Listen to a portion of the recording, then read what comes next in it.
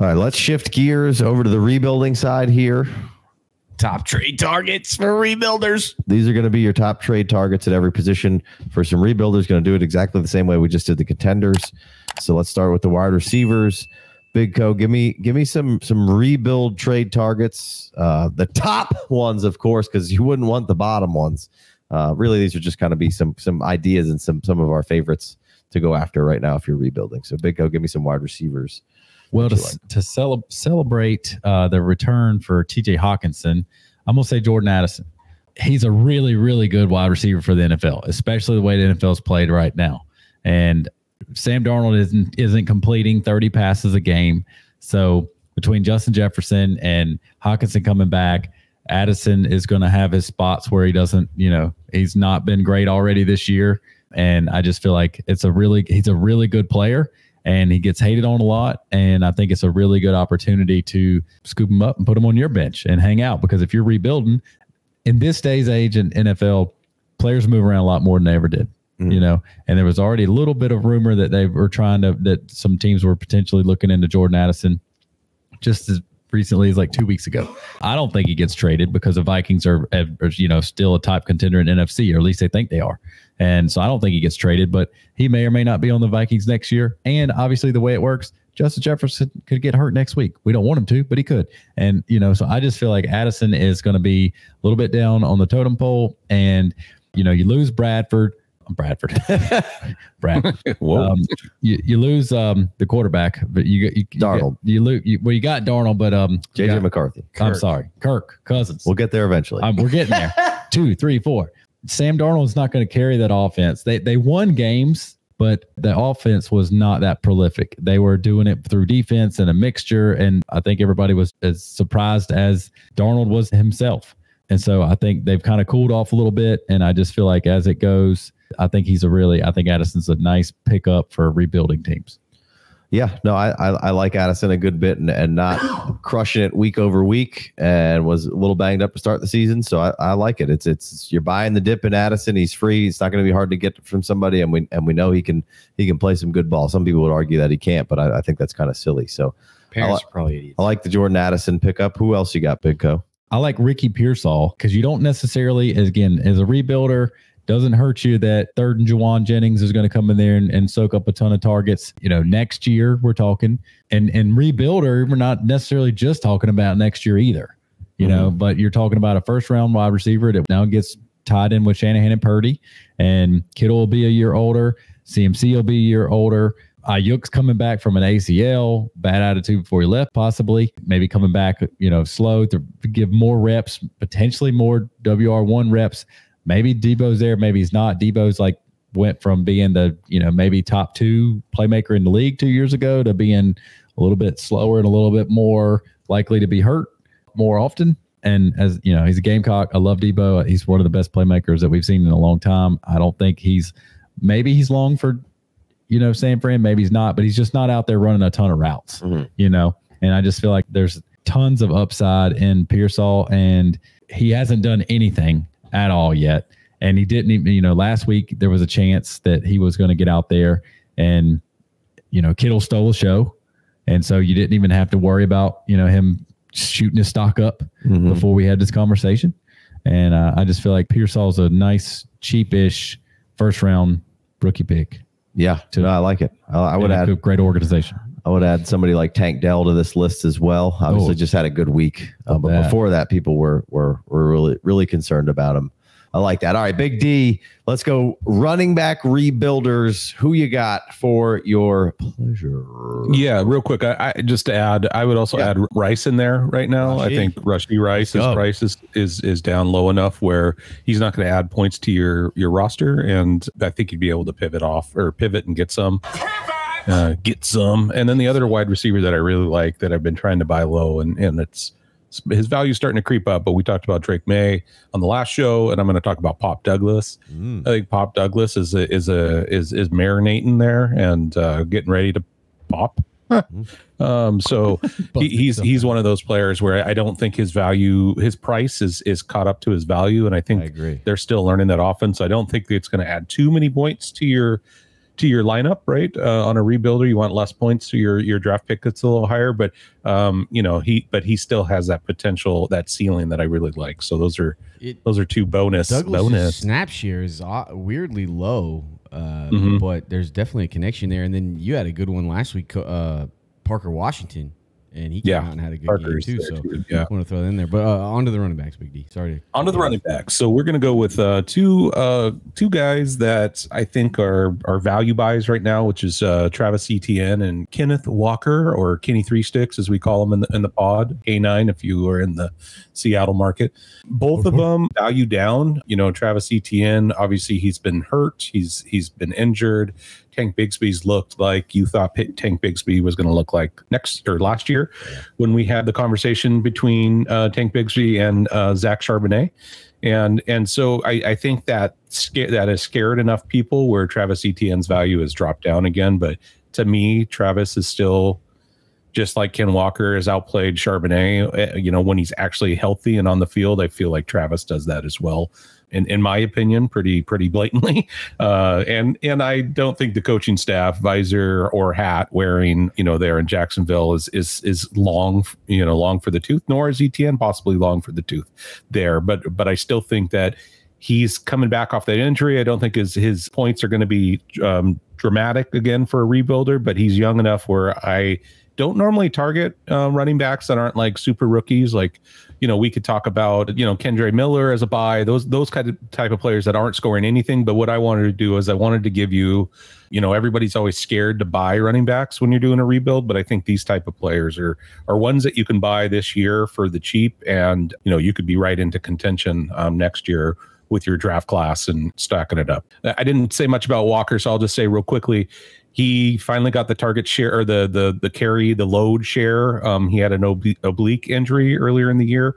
That's why he's missed. And I think they've been teetering it and carrying it up. I think he's past that now. Obviously, they had the bye to see how healthy he was going to be. But you had said Geno on a quarterback sell a while back because they're slinging the rock so much there in Seattle, which if you're listening to us, I don't know why I said it that way. If you've been listening to us, one of the hot predictions of the offseason was Seattle was going to be a top 5 passing offense. And that's kind of, it's right there because of how much they're slinging it. But I think because they're not winning, I think they're going to bring that down a little bit and get the running game going again. And so anyways, point being, I think Walker for the long run is going to solidify a lot of your rebuilding teams and or give you the ability to, you could buy him for cheaper now. And if you don't have a trade deadline or it's later, say 3 weeks from now, 4 weeks from now, you might be able to pivot off of him again. So just a different way to look at rebuilding the running back position on your rebuild teams. I like it. Kenny might be a little more expensive than ET right now. ET's great. I love the ET buy. Kenny might be a little expensive, but probably attainable for some people because they do hate running backs, and some people just don't love Kenny Walker. So I like it. All right, let's move to quarterbacks here. These are rebuilding targets here, and really it's buying dips on these quarterbacks, right? So guys, we talked about them in the Moves to Make show. Dak Prescott, I know he's a little older, and you're looking at your rebuild and yada yada yada. But this is a player who can be. I think he's 30, but we've seen him be MVP level caliber play through the back half of last year. He's better than the quarterback points that he's putting up right now. Right. They're probably going to have a big coaching change. Dak's paid and going to be there. CeeDee Lamb. Seemingly will be there. Those two don't seem like they love each other a ton, but whatever. Dak is just like you can get a trade done, and I feel like somebody'd be willing to give you Dak for pretty cheap if you're a rebuilder. And it's the quarterback position, so you're not that terribly worried about age. And right. He's not that old. It's hard enough to get one, Right. And, I'd throw T-Law in there as well. People, is T-Law the generational quarterback that you thought he was? No, but he's still a pretty good quarterback. It's a mess over there in Jacksonville. Does he make stupid mistakes? Does he love the game as much as maybe everybody else? Maybe not. But he can give you good points, and he can run around. There's some good pieces in play. They just need to switch the visor wearing head coach and get rid of the OC, switch all that up. And Trevor's still been pretty decent for a lot of this year fantasy wise, especially over this last stretch. Now again, ended this last game with a bad pick, but been playing decent quarterback for the past few games, and, it's in there. Take up for Trevor Lawrence. He's got the same amount of points as Cousins and a few more than Sam Darnold. Hey guys, a quick reminder to head over to patreon.com/the FF Dynasty to sign up for a free membership to get access to the free Discord channel. Or hit your boys with the $5 holler and get access to extra shows, mock drafts, roster reviews, ADP, and player pages. All for your pleasure. Fields is another one. If you're a rebuilder, at some point he'll probably get another opportunity. You see how quickly, when he was just in there for Pittsburgh, that the points come in bunches. Somebody right now might give you Fields for almost next to nothing in a deal that you'd be building, because they're not getting any quarterback play from him. So Fields was one for me for a rebuild. Mahomes made the rebuild show that me and Big D and Jason did last week. Now, I just got an alert. Mahomes non-contact hurt potentially in this game. So that would maybe even open the window even more for a buy Mahomes, because look, idiots out there. Look, he's on this list because this is the first time he's ever been obtainable. Ever. I don't know where your memory lies and how you can get through your day with how short people's memories are. Social media, ADHD, it's all every memory is gone from everyone. I'm in a redraft league, and no disrespect to Anthony if he's listening to the show, but somebody was asking, whether or not you'd rather have Justin Jefferson and Tua or Mahomes and St. Brown, and I was like, St. Brown and Mahomes, Dynasty. Easy. This is he's like, well, what's to say Mahomes is going to bounce back? What do you mean? What the fuck is to say Mahomes is going to bounce back? Dumbest. Is it that was for redraft or Dynasty? Oh, okay. Redraft, I'll take. Yeah, I'll take those two. Okay, it's Dynasty. We're playing a long-term game here. Mahomes is the best quarterback in the league. He's got nothing to throw to. The last 2 years, he's been a little down. All of a sudden, next year, you might be going, holy shit, Mahomes is throwing for 5,565 yards last year, and he's got 40 fucking touchdowns again. Or 60. You can't buy Mahomes any other time. So even if as a rebuilder, if it costs you a little extra to put a guy like Mahomes on your team for the next 5 years, I'm fine with doing so. The window is open. People are piling up stats that, he hasn't done this, he hasn't done that, he hasn't done this, he hasn't done that. The motherfucker's still the top G at quarterback. And if you can get back Hollywood maybe for another year, and you get Rice, and maybe Nuke stays for, and Worthy, like this, they tried. They tried to fucking make this thing be like, hey, this offense isn't having a problem anymore. But it's not broke. Right. So anyway. But right now it is broke. And because he's 23rd in quarterback scoring. Sure. And he's got, less points than Justin Fields, and Justin Fields hadn't played in a couple weeks. That's your buy window. Right. So like you said, I think the main thing that you just said right there was this is the first time he's been attainable since his second year, since he broke out with the 50 touchdowns. So this is the first time you could have a legit trade target of Pat Mahomes without having to trade your best two players, Right. And maybe even more. One of our leagues in the offseason, we saw a guy give away. He bought Pat Mahomes for Dak and Jamar Chase and got back Patrick Mahomes and something not nearly as good as Jamar Chase because he wanted to go to Patrick Mahomes. Mm-hmm. Patrick Mahomes has never been viable, and now he is. Yeah, so I'm in on that. And then the final one for me in this, and I know people aren't going to like it, and people might get real upset, even though we had a buy low for A-Rich a week ago or 2 weeks ago. But A-Rich would be a rebuilding buy quarterback-wise for me, hands down. This is no-brainer. This is, for me, everything I've said about Anthony Richardson up to this point is still exactly the same, right? The only thing that's changed is, for some reason, they had felt the need to come out today and tell you that he was benched for the rest of the year. Yeah, that tells me that this is a Jim Irsay fucking this just smells weird. But I hope the fucking Colts lose every single game from here on out. Bo, your offense didn't score a point last night.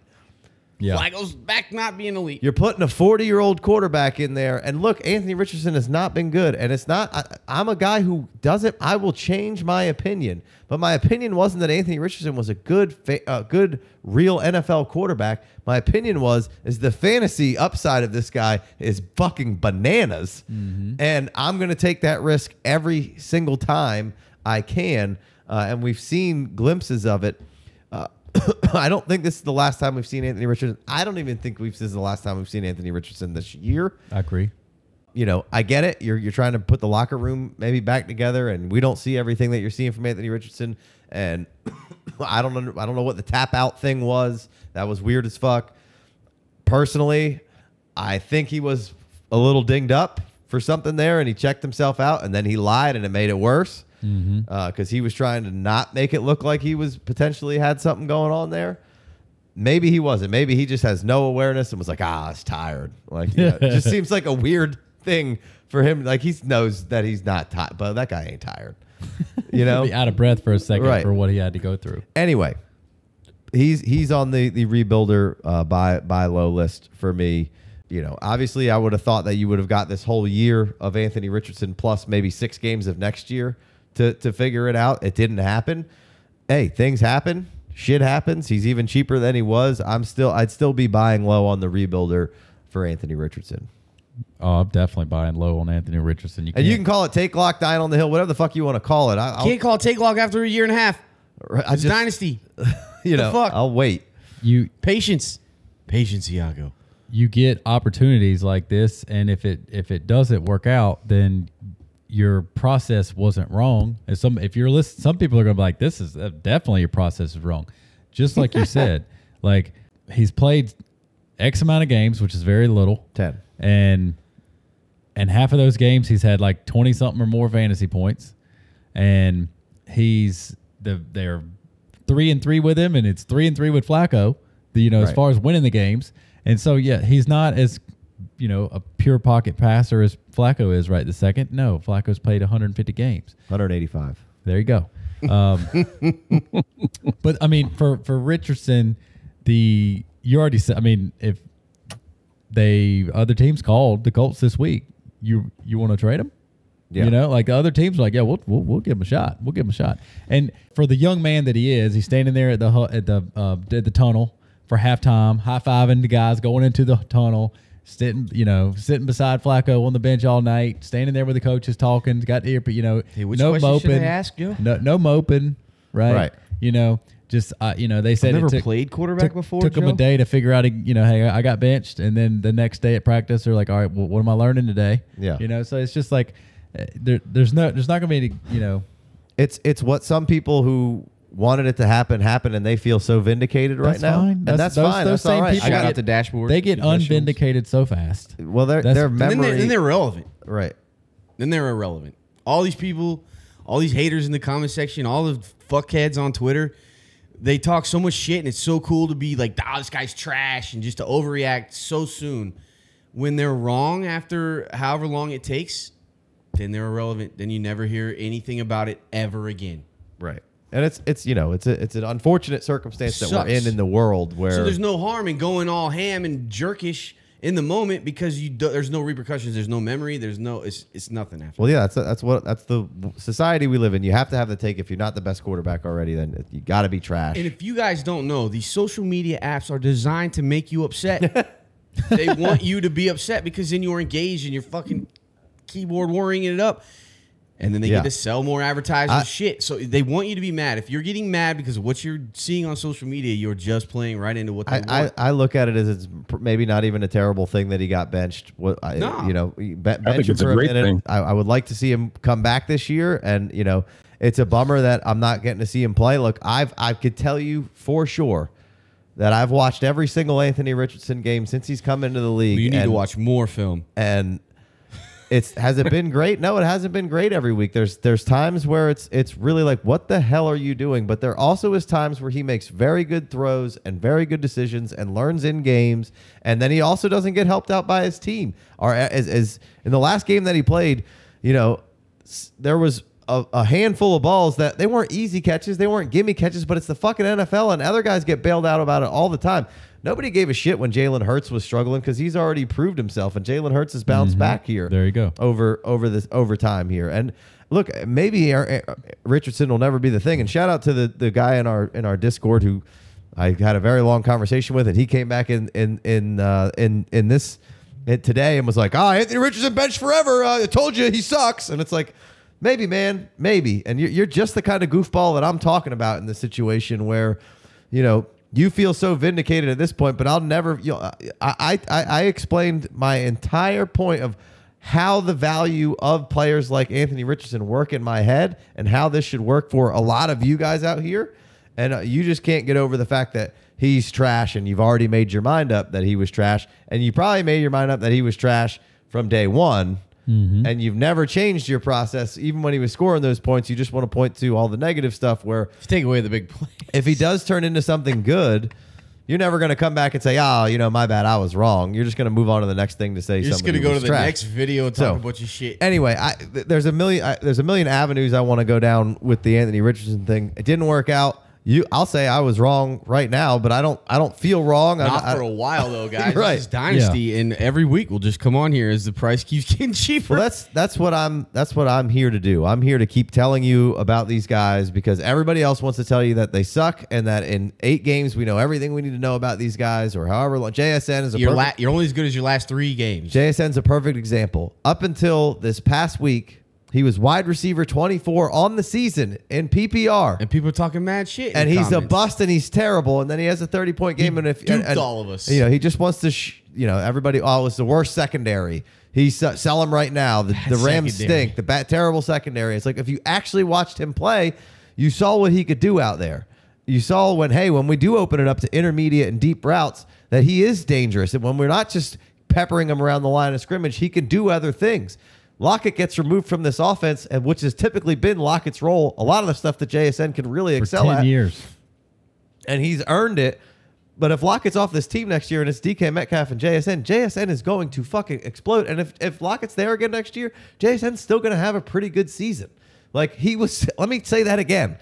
Wide receiver 24. Before last week. And everybody just thinks he's a trash and a bum. It's fucking crazy the world that we live in because he's not putting up top 5 points every single week, and he's not a top 5 receiver. There's no way that he could be fucking good. And then nobody has a fucking word to say when Nico Collins and the Cedric Tillman and everybody is deemed trash start popping back. If I swear to God, if Quentin Johnson is good again, nobody will ever say a word about how much they trashed him. It's crazy. Like you should have to pay it on either end of this thing, and nobody ever does. So we try to at least stay optimistic. And look, the whole thing is to come out here, learn everything you can, evaluate, make your decisions. When you get new information and a new perspective, if somebody drops something on you, like, I do see it a little bit different now because but things can change. The value, and when the value changes, if the guy's still good, you pounce on a value drop. Like it's simple stuff. Things can change.